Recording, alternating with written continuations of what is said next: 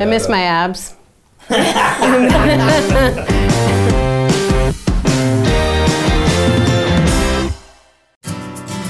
The thing I miss the most about being in the military, hands down, the people you meet, the relationships you make. The camaraderie. It's something you don't get anywhere else. Whatever comes in your head or whatever's going on, you can tell the other person. And like out here, being in a civilian, you gotta watch what you say. It's not the same when you don't have your guys to your left and your right, or that guy catching your six. What I miss most about being in the military is probably what everybody misses most, is the people. It is the people I served with, it's the camaraderie. I would add to the camaraderie of actually learning the cultural combination that you get being in the military. Learning from a lot of different backgrounds, a lot of different walks of life. I miss not having to think.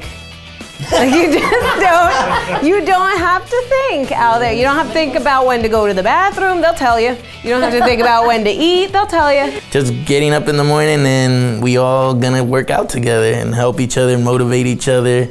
I kind of miss the hurry up and wait, as much as that sounds crazy. But aren't we're still doing that? Well, we do. We're still doing that. We have a choice to also, you know, be there or not be there. You don't have a choice. But then in the wait time, you have all these great conversations with your, you know, for me, Marines or, you know, soldiers or whatever the case is. It ends up being kind of a blessing at the end of the day, because there are people that I met and ended up loving, like my family again, that I would have never talked to in the civilian world. Oh, I miss squaring away my uniform.